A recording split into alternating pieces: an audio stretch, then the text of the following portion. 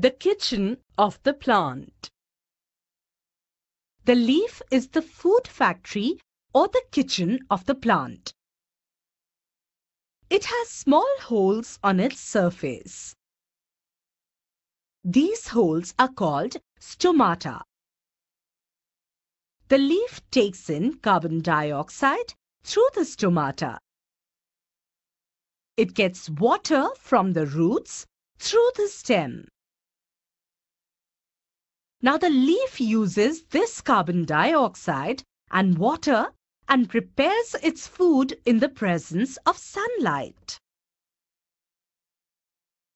The food prepared by the leaves is carried to all parts of the plant through the stem.